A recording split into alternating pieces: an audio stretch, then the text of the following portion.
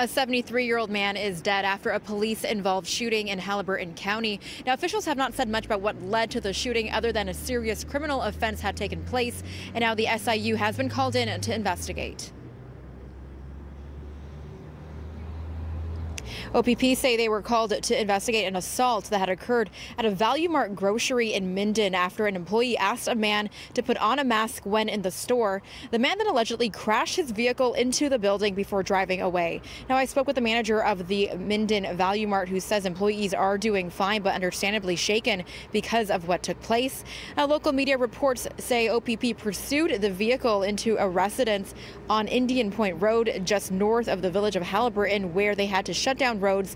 And around 11 a.m. that's when the sounds of gunshots were heard. Investigators say the 73-year-old man was rushed to hospital, where he later died. Trying to stop that vehicle in the interest of public safety.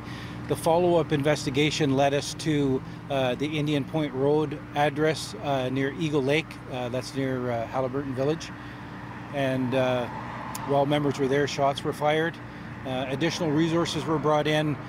Central Region Emergency Response Team, K9 and Tactics and Rescue Unit attended, and a 73-year-old male was transported to a nearby hospital where he was pronounced deceased. Now, the SIU is investigating. They say more information will be available once it's all sorted out.